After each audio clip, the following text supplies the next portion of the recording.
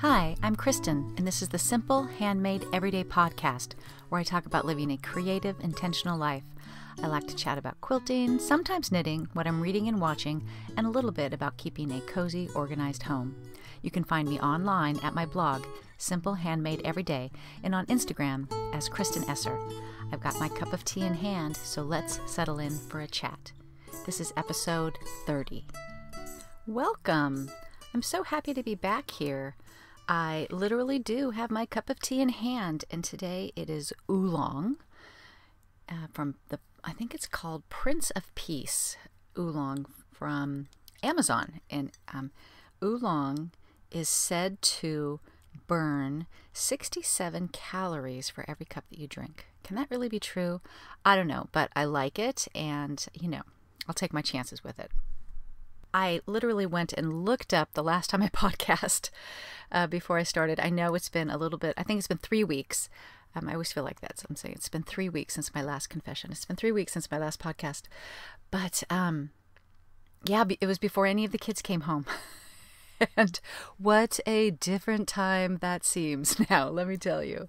So my 2 college kids from UC San Diego have moved back in, and we are once again bursting at the seams in the Esser household in a wonderful way. But I have to say it was not, it hasn't been without its hiccups. I would say that due to my ongoing project, which is now complete, of deep cleaning and decluttering the garage, which it's like maybe the project I am most proud of in my entire life. We had empty shelves, people, like 3 long empty shelves in the garage on one wall and like 2 on the other wall. I mean, it's like Gretchen Rubin talks about having an empty shelf in your house for your own hopes and dreams, for your own peace of mind. And I get what she's talking about. It was funny because one of my kids said, well, like, what are you going to put on them? And I'm like, nothing. They're going to be empty until the time we need them, which came all too quickly because I shouldn't say that. As each kid came home, my 2 college kids came home like about a week apart from each other. And I think I did a pretty good job of getting them integrated back, their stuff getting integrated back into the house. So the first thing I had them do is I gave them these Sterilite totes and said, anything that you need for school but you don't need at home, put in here.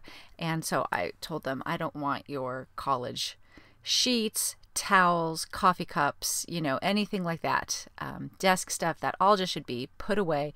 And when you move, it's all packed up for you. So that eliminated a lot of it. Getting all the bedding washed and bagged up was a whole different thing. But because, we kind of approached it that way, we very quickly filled up these shelves with bedding and just school stuff. So Jonah's stuff is all in one section, Chloe's stuff is all in the other.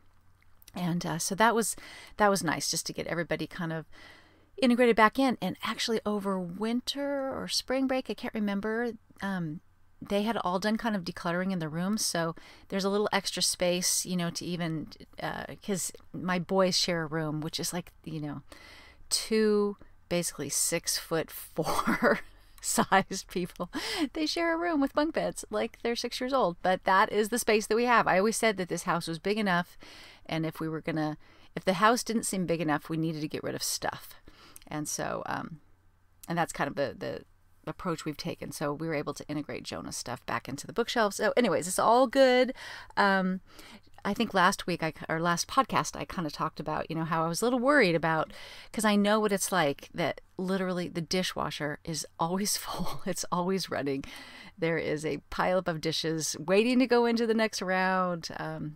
Somebody is always eating, because these college kids do not really eat. They don't wake and live and eat on the same schedule as I do. If you haven't figured this out about me, I'm very routine oriented. And so there's just kind of stuff everywhere. So it's taken a bit of an adjustment. And I did sit down with all of them one day and had like a little talk about expectations. If you watch the Brene Brown YouTube special, not YouTube special, the Netflix special, I think it's called Call to Courage, she talks about, she always has a a conversation with her husband about vacation. I don't know why vacation. Maybe because vacation people have a lot of expectations, because life is all about managing your expectations, in my opinion. So she has what she calls the Come to Jesus talk, the CTJ, with her husband every time they go on vacation, to let's just lay it on the table. And so that's what it was. I had my CTJ with my, oh my gosh, with my CBJ, which is Chloe Jonah Benjamin. Chloe Benjamin Jonah. I never thought about that. But anyways, I had him sat down, said, look, here's the deal. I work all morning and often into the early afternoon. When I'm done, I do, I'm finding myself doing all the dishes, straightening up the house, doing the chores, and I don't want to feel resentful. So everybody has to just do their part. It shouldn't take anybody more than a few minutes a day. And so that was good. We kind of, I'll be honest, we were having mixed results with it. But, and a lot of it's I am a person who avoids confrontations. So I just will do the dishes resentfully rather than ask someone else to do them. And that's my thing to overcome. And today I was practicing. I'm like, hey, can you do this? Hey, can you do that? But I don't want to be the nag. So being a mom, it's so hard, but it's good. We had a great Father's Day. We went for a hike. Yeah, the kids, I think, are enjoying eating home cooking and just the kind of foods that you miss when you're at school. So yeah, it's all been good. And we're going to leave on vacation pretty soon, in a couple of weeks. And so we're all super excited about that. Fat Quarter Shop is a one-stop show for quilting fabric supplies for quilters around the world. They stock quilt shop quality fabrics, pre-cuts, quilt kits, patterns, and notions. And did you know that they now carry cross-stitch supplies? This month you can get Lella Boutique patterns and her book Charm School for 20% off. Fat Quarter Shop carries all major brands like Moda, Riley Blake, Wyndham, Robert Kaufman, and Art Gallery, with the largest selection of fat quarter bundles ever. Whatever fabric, pattern, or notion you're looking for, chances are they'll have it. Visit them at fatquartershop.com. I'll put a link in the show notes. Well, let's start talking about quilting. I've got a few things to talk about, I am pleased to report. The first one I want to talk about, I need to do a Instagram post. I haven't done this yet. Maybe today when I post this podcast I will think to do it. But I created an Aurifil project. I'm an Aurifil artisan this year. Super excited about that. And they challenged us to go into our welcome kit. They send everybody like a selection of all the different weights of threads that they have in a variety of colors, so that you have a chance to kind of play around with things. And if you're anything like me, you're just like a 50 weight girl through and through. And that is my total, go-to weight. But I played with some 12 weight. Now 12 weight is quite heavy. So the lower the numbers, the thicker the thread. So as a matter of fact, when Minky and I did Sew Illustrated, we used 40 weight a lot for sewing illustration, because that just creates a bolder outline for the illustration. And sometimes even 28 weight, which, is quite bold. Now, usually when I am sewing, I want the thread to show not at all, especially when I'm quilting. So I usually quilt using 50 weight. I should actually try 80 weight, which is very thin. And I use that for hand piecing. I love, love, love it for hand piecing, because it really helps you keep your seams accurate, because there's so little bulk of the thread to get in your seam allowance.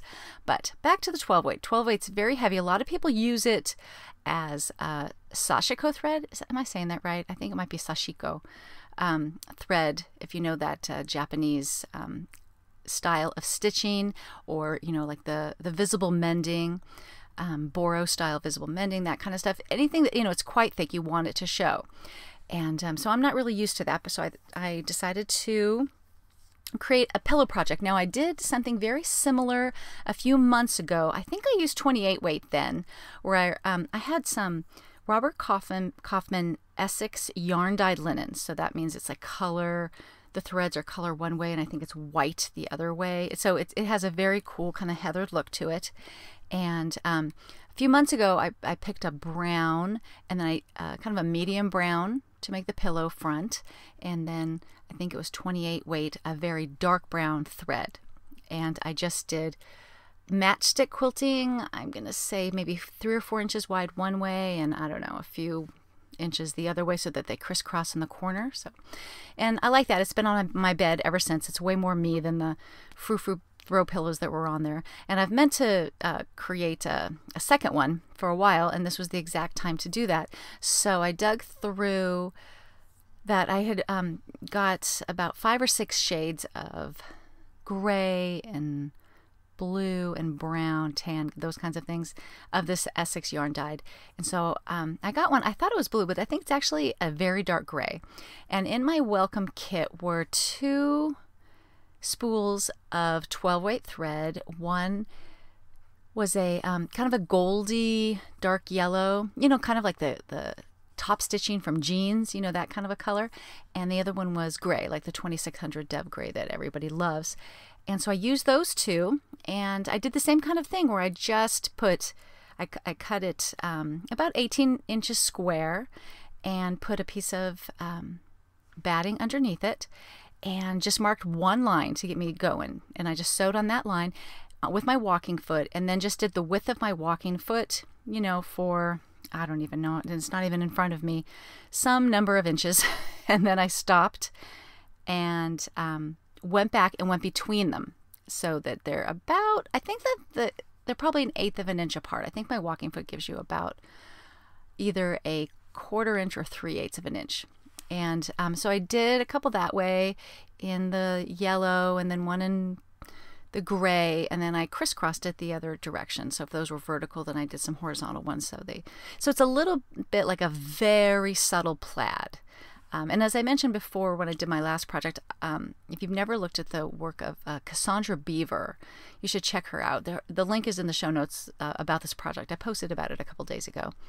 And she does these amazing whole cloth quilts with different colors of Aurifil thread, creating these plaids, and they're amazing. So this is just a total baby version of it, but I said before, I'm embracing. I like simple projects, and I like neutrals, and I like subtle projects, and so that's exactly what this was. It came out really cute.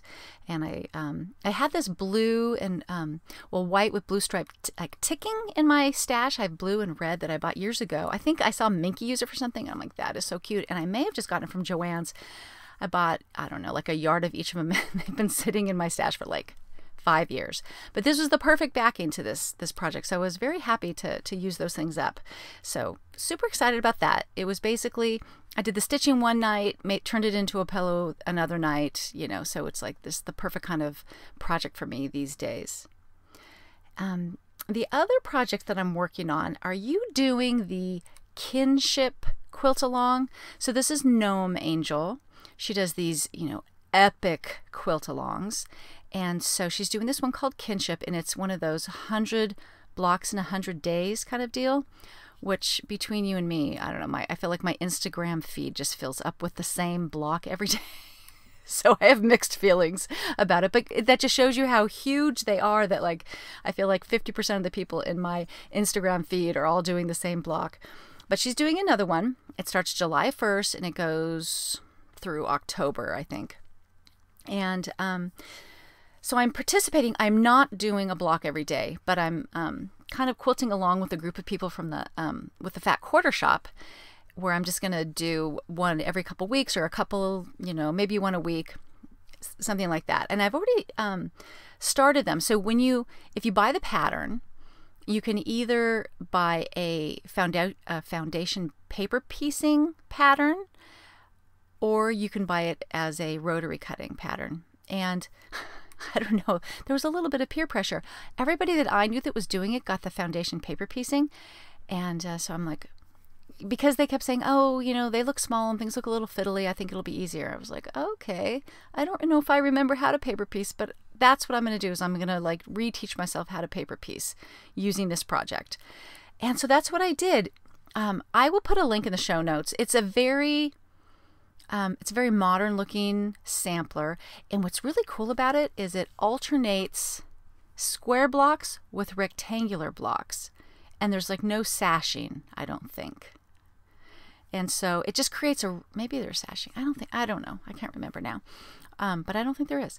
So it's just, I think it's kind of unique, and some of the blocks are super simple. So I printed out a couple to start with, completely failed the first time. Watched a video, still failed. But now I think I figured it out. I should find the video that helped me. I'm trying to think. I think it's the Crafty Gemini that helped me. She even has a little, you can download this and print out what she is sewing, so you can kind of really follow along with her. But my brain just, it doesn't work that well in this kind of situation, but I have it down now. I completely understand where to place the fabric. I'm really wishing I had a light box, because I'm constantly holding it up to the light, and you have to do that so you can kind of make sure that it's in the right place. And I don't know, I can't see it that well, but it's working. So what's interesting is, because it is 100 blocks in 100 days, most of these blocks are very, very simple and do not take that long. So the other day, it was Sunday. I was just kind of, sometimes I get to the point I'm just not really sure what to do with myself. And I was going to take my son to drum lessons, and I had about 30 minutes to kill. And I'd already been reading, and I was just like, I don't know what to do. So I thought, you know what, I'll just, start this block. And I already had it printed out, but I, didn't know what the fabric was going to be. I'm using, actually, Lori Holt. A lot of the same fabrics, which was the Be Basics line that I did for my hand piece quilt-along, because they're kind of rainbowy, and I just really love them so much, and I still have a ton left over. And I have another line of Lori Holt fabric, probably like Cherry 2 or something, so Cherry 2, something like that. And I've never quite known what to do with it. So I'm doing a kind of a primary color thing, just navy and, well, okay, I'm going to not say primary anymore, because I already am going to aqua. Navy, aqua, red, orange, and yellow, I think is my color scheme there. Maybe I'll throw some green in, I'm not sure. But anyway, so I just cut the fabric. It was just kind of a block that had some strips in it. And the whole thing was done in like 10 minutes. I was like, oh my gosh. And it just, again, kind of reminded me of how you can do things in just such short periods of time if you just really use your time well. So I did that block and then prepped the next one, and that one's still sitting there ready to go. So so I'm excited about that. I've told myself I wouldn't take on, any more of these quilt-along things, but I just could not resist. So let me know if you were doing it too.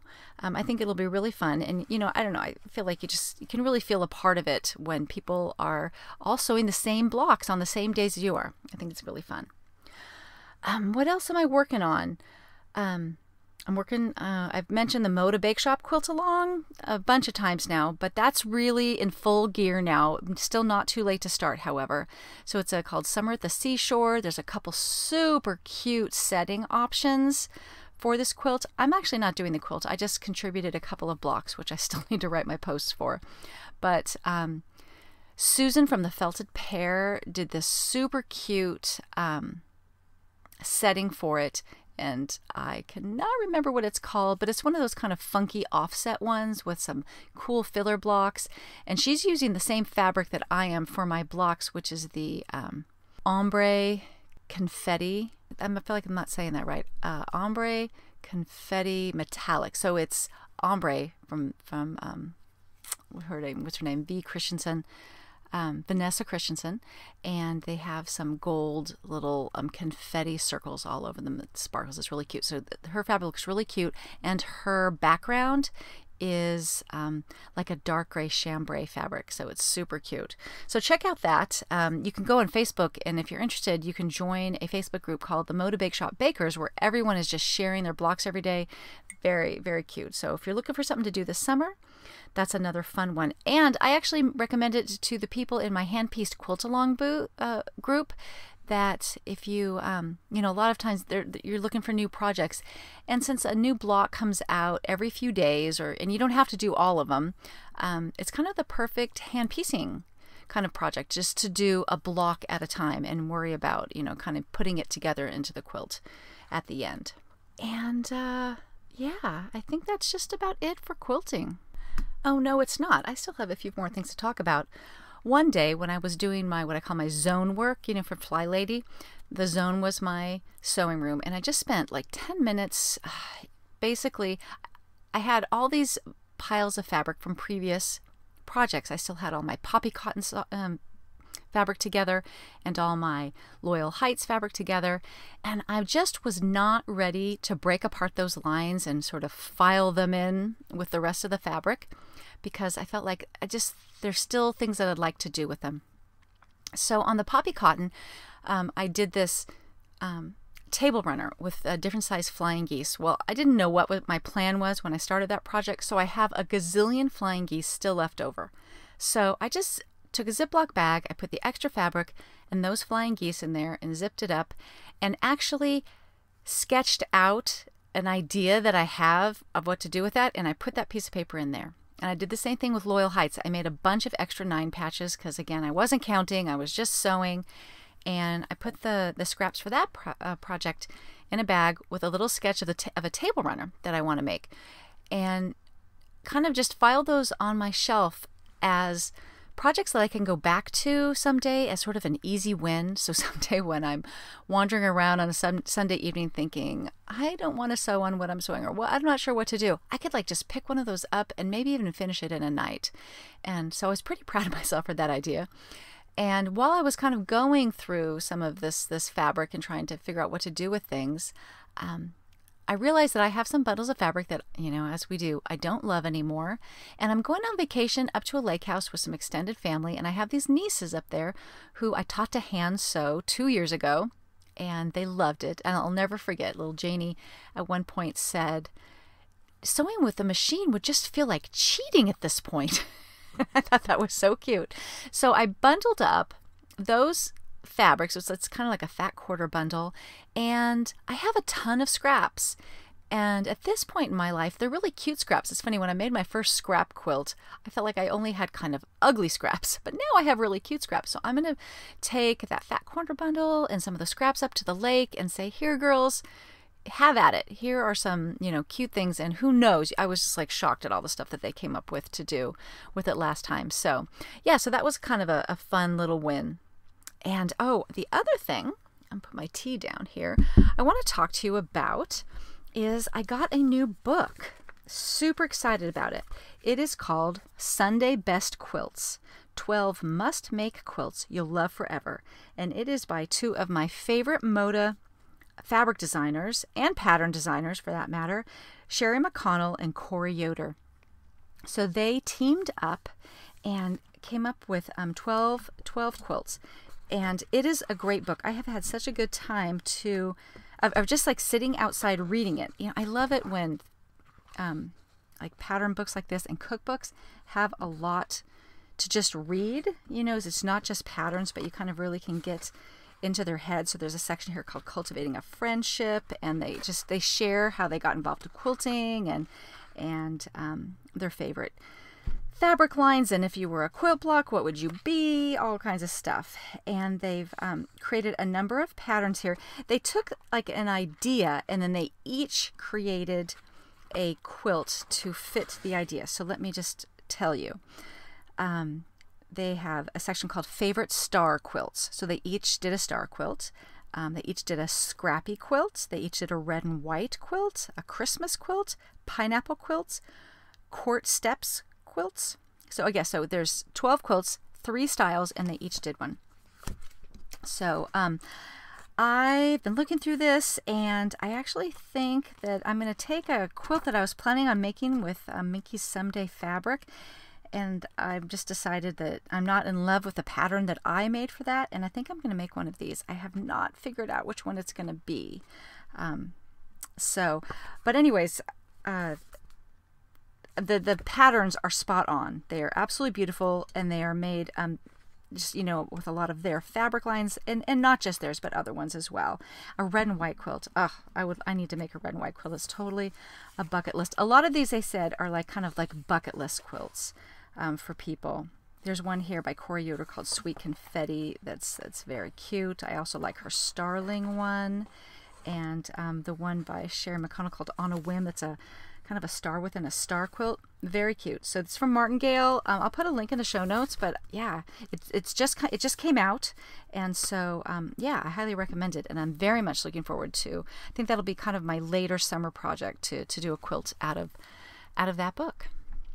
Of course, I, as usual, don't have as much knitting to talk about, but I do commit to taking my sock. I've got a pair of socks. One is done, one is halfway done, and I'm going to take it on vacation and finish that pair of socks. And then I will rethink my what my next project is for knitting. You know, I think that will probably get set aside a little bit till the fall, because I have the other handwork project that I want to bring on vacation. I guess I'm not finished with my quilting segment here, is the hand quilting of my first hand-pieced quilt-along quilt. I've just started quilting that, and I felt really clumsy about it, to be honest with you, and was not loving it, not loving my results. And so I just kind of set it down, and I know from experience that I just need to push through. Even if I don't love the quilting that is in the bottom right corner where I'm starting, I know I'll be so much better by the end. And I'm using an off-white blending thread, and so only I will ever realize that those stitches were not great. So I'm gonna push through it, because that's good. I can do that on the plane, I can do that at the outside at the lake. So knitting, hand quilting, and I think I'm actually going to start an embroidery project with some Orifloss, another kind of challenge to use some of the Aurifil products that I don't use a lot. So they also, in addition to the 12 weight thread, which people use for embroidery all the time, they also have Orifloss, which is a 6-strand embroidery floss, just like your typical embroidery floss. So I've got a couple motifs that I would like to transfer onto some vintage dish towels that I have that are just those flour sack dish towels. I actually have a whole drawer of these that I've done in the past with just little embroidery things on them. But Minky has a book called Diary and Stitches that came out, I don't know, a while back, maybe a year ago. And I am going to take a couple motifs from that book and put them on a dish towel and do a little black work or blue work embroidery. I'm a simple girl. I don't do a lot of colors, but I love just like black work, just all outlined in black. I have a whole set that I did from a Posy Gets Cozy from Alicia Paulson. She had these ones that were like a Le Creuset pan and like an embroidered, what's it called, like a frosting bag, little kitchen motifs, super cute. So those are the things that I am packing up for vacation. Let's move on to books. My goodness, I've already been talking for 27 minutes. My, how time flies. I did finish a book that I started talking about last time called The Secret History. It was a book that my daughter recommended to me as one of her favorite books. And it got good. Like, it was one of those books where I was reading it and it was like, yeah, this is fine. It's about a lot of rich kids at this East Coast school in this kind of weird classics department. But you knew it started with a murder. Like, that's the very first thing you find out. So I'm not spoiling anything there. And it was just trudging along. I was maybe a quarter of the way through, and I kind of set it down for a couple weeks, and then I picked it up. And I finished it in 2 days. It's like I so got going on it. So it's by the woman who wrote The Goldfinch. I talked about it on the last podcast. I want to say her name is Donna Tartt. I think she wrote it in the 90s. So it's not a new book. But it was very good. It was very sort of hard to take in places, I have to admit. There are lots of twists and turns. And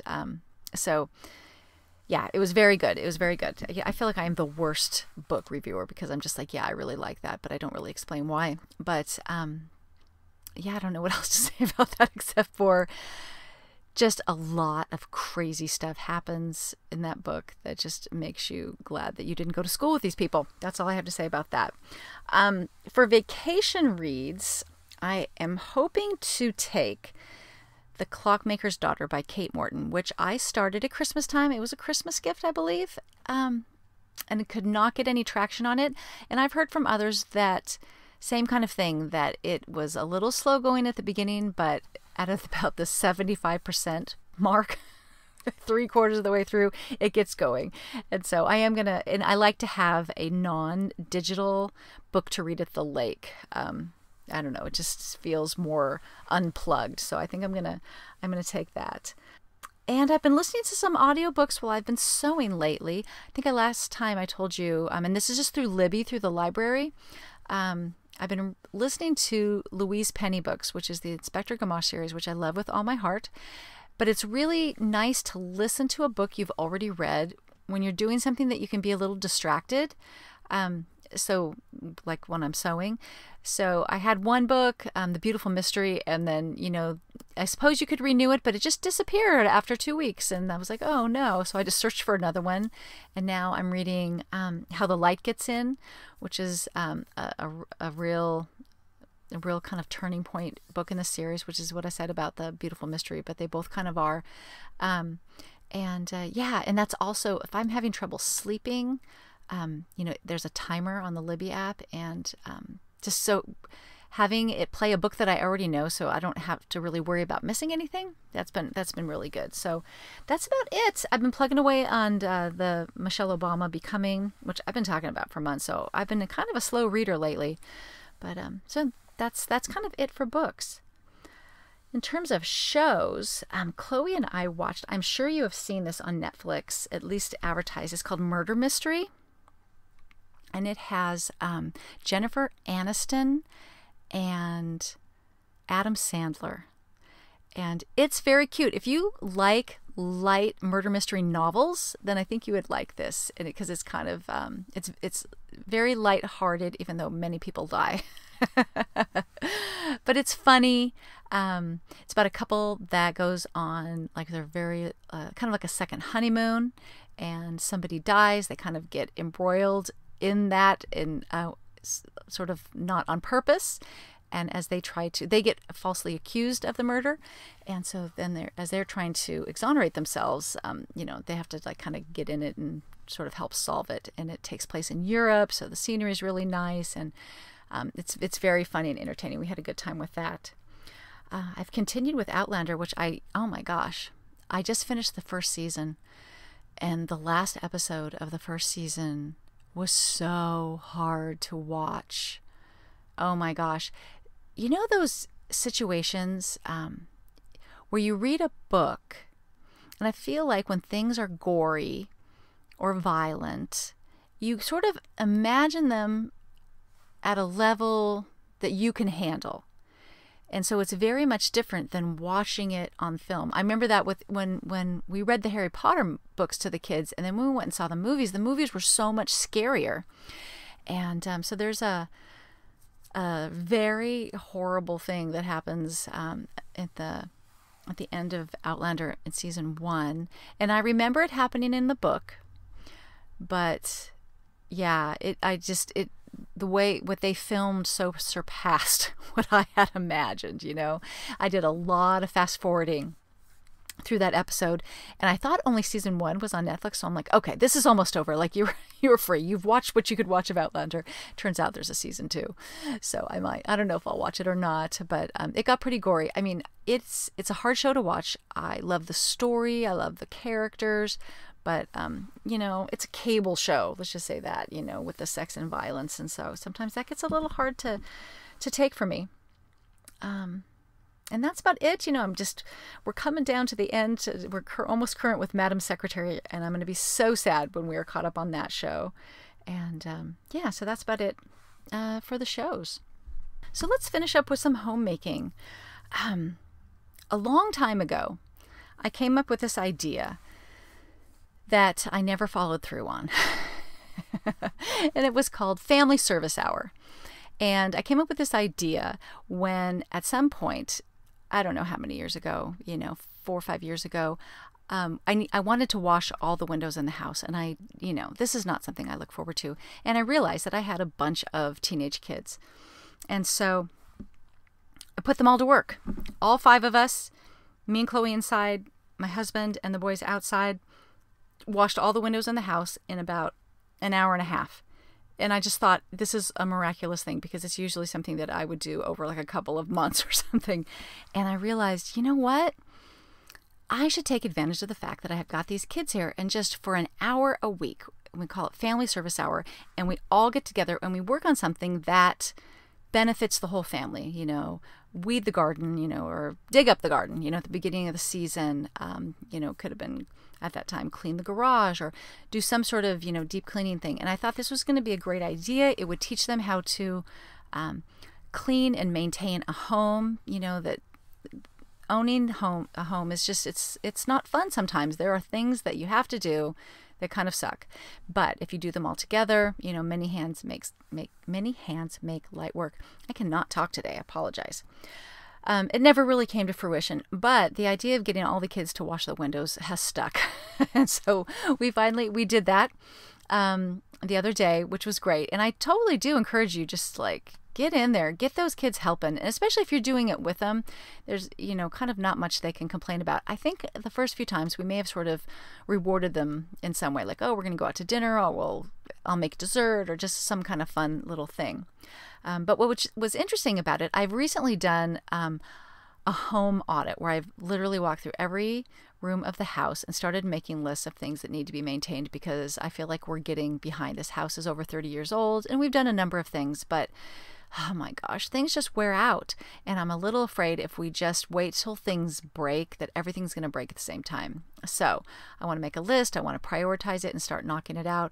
And what was interesting is doing something, you know, when you deep clean, you get up close and personal with your house. And we found a number of things, like 3 screens that really need to be replaced. So I got out on a Monday morning. This mobile screen place is coming, and they're going to come and replace those screens. So that felt good to kind of, that's like an easy win. That's a low-hanging fruit. And then we realized, you know what, we really need to have the trim on this house painted. We really need to replace our patio cover, like, which we kind of knew. In California, we have these wooden, I don't know, I think they're called pergolas. So they're slatted. They're not completely shaded. You know, there's like slats, and they're all wood. Everybody in California has them just to get a little shade when you sit outside. And we have, you know, kind of been fixing ours for years, and I'm telling you, the whole thing needs to be torn to the ground and rebuilt, as a matter of fact. So you have to stand on it to wash the windows upstairs, and a piece of it just literally broke when my husband stood on it. So it's like not even safe. Like, I need to get it replaced before we wash windows again, because it's not really even safe to stand up there. But it was just good to realize, you know, we've got stuff we need to do, and I'm gonna make a list, and we're gonna start investing in that. So. And the other thing I wanted to talk about is I wanted to get a little bit more into some kind of natural homemaking, and trying to do things that are a little bit more environmentally responsible. So I thought maybe for a while, as long as I can think of ideas, I would do a little section here called One Simple Swap. And it's just like a small change that you can make, maybe from how you're doing things now to a way that's a little bit more environmentally responsible. And what I wanted to talk about this week were wool dryer balls. Are you guys using these?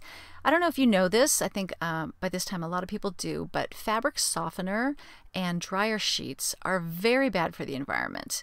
The chemicals that are used to make them, and they're not really good for you, for those chemicals to be rubbing up against your skin. But what do you do? What do you do? How do you keep your clothes soft and deal with static?